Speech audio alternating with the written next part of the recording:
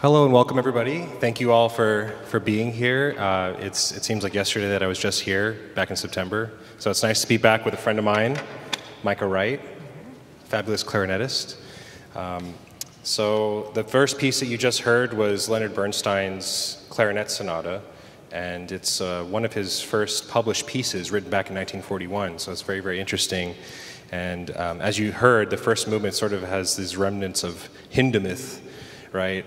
But as we hear in the second movement, there's elements of West Side Story and that dance-like element too. So it's a very exciting piece, both for pianist and clarinetist. So yeah, would you like to say something about the? Sure. Yeah, so Jason and I have been playing a few concerts together recently, and both of these clarinet and piano pieces have been on our programs.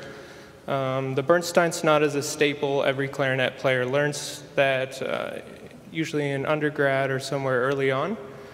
The piano part's pretty difficult for that, I would say. But the Cookbook, not a staple. It's a piece Jason introduced to me, actually. Really cool piece by Kenji Bunch, a composer based in Washington State. I will say this is a harder clarinet part, so it's almost like string writing for me, so I've had to kind of expand myself a little bit to try and get through it. But a great piece nonetheless. Yeah, just to piggyback on that, Kenji Bunch is actually a violist, so there's a lot of, like Micah said, there's a lot of string elements in this piece that are probably not clarinetistic. But a fun fact, one of our first rehearsals with this piece, when he and I were reading through it, he was like, this could be good on A clarinet for some of it, and he actually took the time to transcribe some of it for A clarinet, because apparently it would be easier to read and play. So that's why I have two. There you go. This is a really cool piece. It's a piece I played on a student's jury for their inter-semester jury, and I was like, this is a great piece. It's a warhorse of a piece, especially for the clarinetist. But it's cool because it goes through all these really interesting styles, right? You'll hear elements of, it's a lot of jazz, actually, a lot of jazz writing. There's like some Spanish influence towards the end, and a few surprises in there. And there's even elements of kind of rock and roll, sort of, right? Or totally. Something like that, yeah. The whole thing feels like a jazz solo for him. But it's a really cool piece, and I hope you enjoy. This is the Cookbook by Kenji Bunch.